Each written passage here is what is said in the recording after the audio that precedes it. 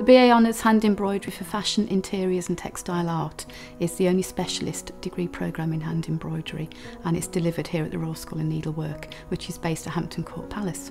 The degree programme is validated by University for the Creative Arts. The course is a unit-based course and it's structured across the 3 years so the students learn the traditional hand embroidery skills. The students build their career through the duration of the course, so that's through projects, through collaborations with industry, and then at level 5, which is second year, the students then undertake a live project. So that can be with one or more external collaborator.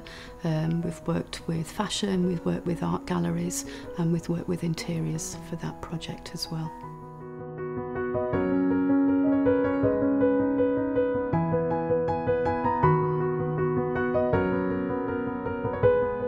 It's a fantastic course. There's so many possibilities you can take from it. They're very traditional skills, but here they emphasise on making them contemporary and making them up to date and letting you be as free as possible. If you want to be traditional, that's more than accepted, but they want you to be as contemporary and individual as you can and want to be.